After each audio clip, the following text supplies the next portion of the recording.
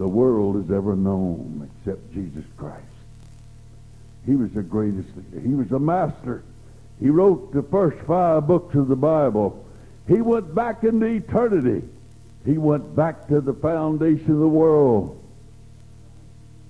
Through revelation gifts, he told us things we had never known because of his close fellowship with the Lord. And the Lord said, I'm calling you now, Moses, to go down to Pharaoh. Called and sent to Pharaoh, not to easy place, you know. Brother Hoover used to say, I'm looking for a church. He's joking, of course, to pay a big salary. He said, I want one way back in the country where there's no old folks. Don't want no old folks in it. They get sick and they'd have to visit them. And he said, no telephones. And he went on and on, all just a heaven on earth, the big rock Candy Mountain, you know, right there. And a lot of folks are actually looking for that, really. But there's no such thing as a big rock Candy Mountain. But Moses was sent right back to the man that was been wanting to kill him for 40 years.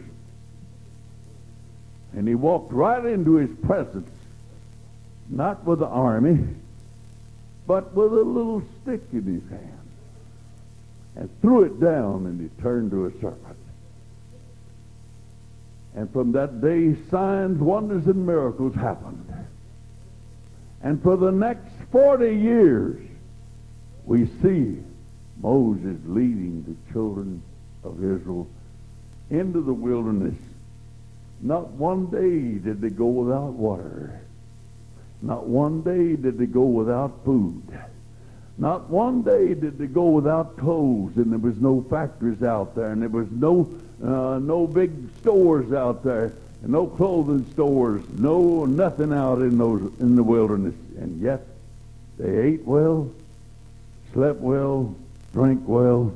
Everything's great because there was a man in close fellowship with God. All he had to do was say, Lord, they need this. And the Lord would say, go over and hit that rock. Amen. And the waters would gush out. But let's go on down to the end. Moses was not allowed to go over to Canaan land. For 40 years he taught it, preached it, prayed it. All kind of great things happened. But he made one mistake. He smote the rock when he should have spoke to it. But look, just before the crucifixion, the Lord had 3 disciples that were very close to him. Peter, James, and John. And he said, I want you boys to meet me. We're going out here on the Mount of Transfiguration. We're going to climb that. And on that mountain there came a mighty move, a cloud, and the glory of God, and the Lord talking. And they looked, and there was Moses.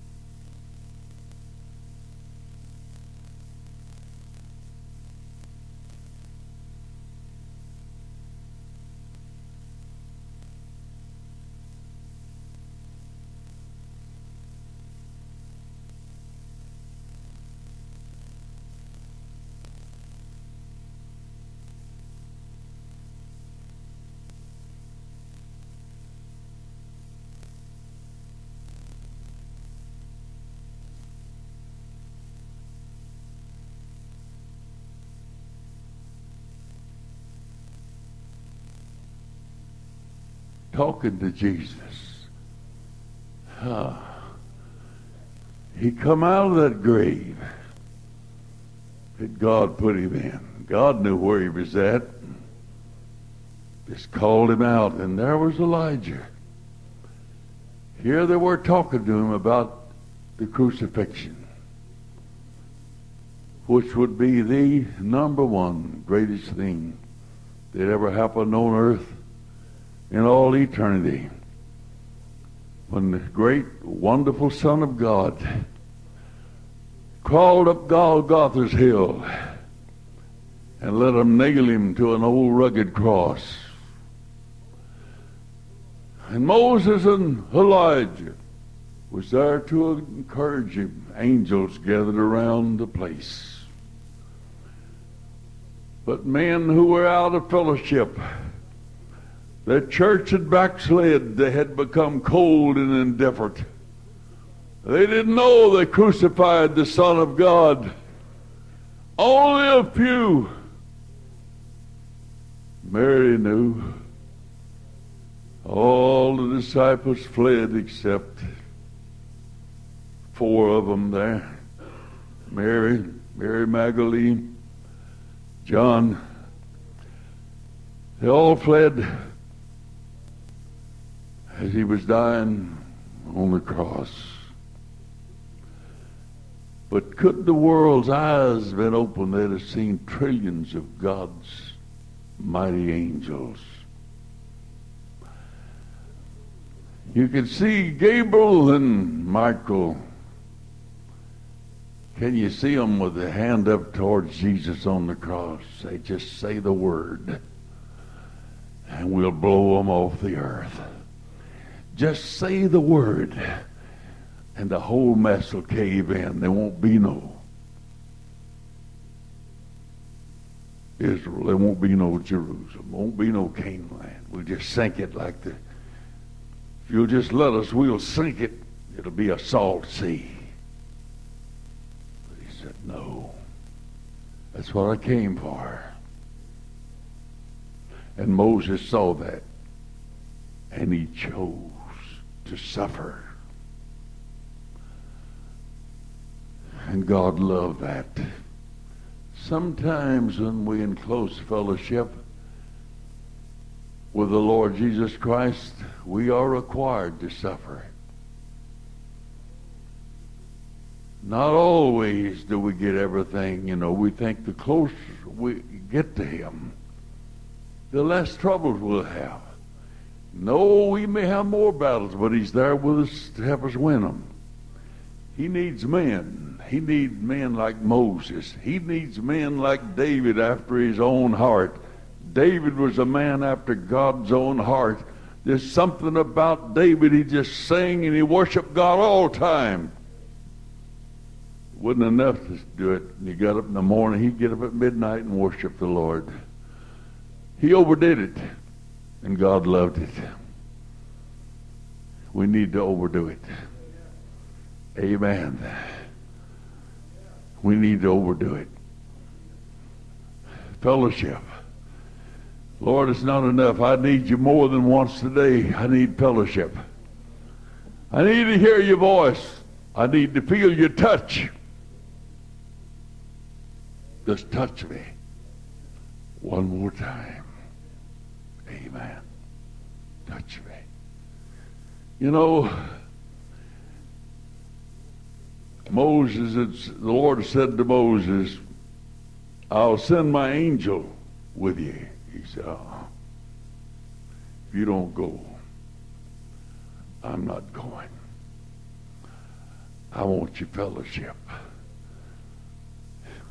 And now closing, the last move here that blessed the heart of God, that thrilled him beyond measure. When he said to Moses, he got through talking to him about all the things and our closeness and our fellowship, and I talked to you face to face, and I know you by name and all of that, and he got through with all that. Moses said, yes, but there's one more thing. to see your glory.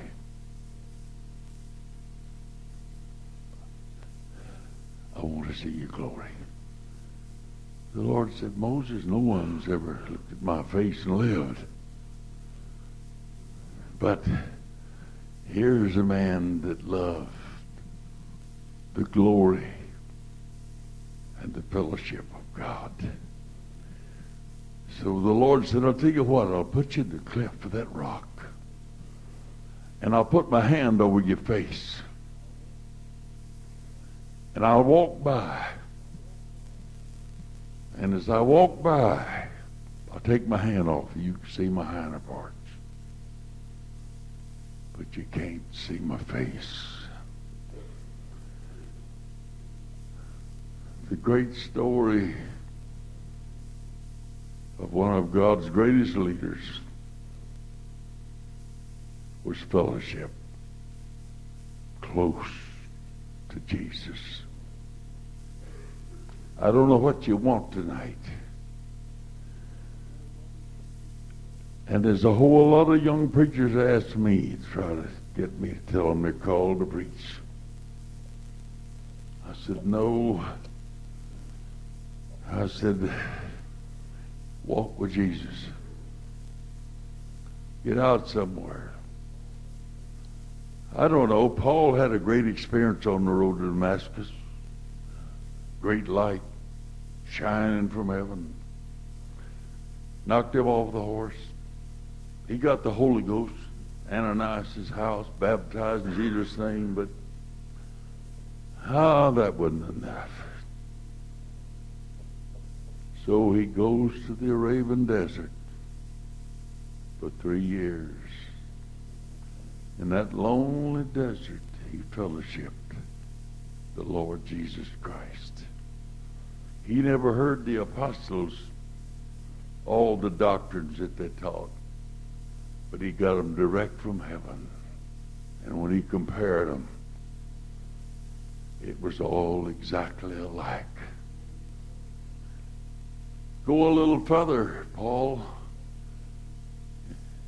You want fellowship. I want to get away from it all. I want to get out on the windswept desert. I want to hear the voice of Jesus. Again, I heard it on the road to Damascus. Saul, Saul, why persecutest thou me? He said, I want to hear it again.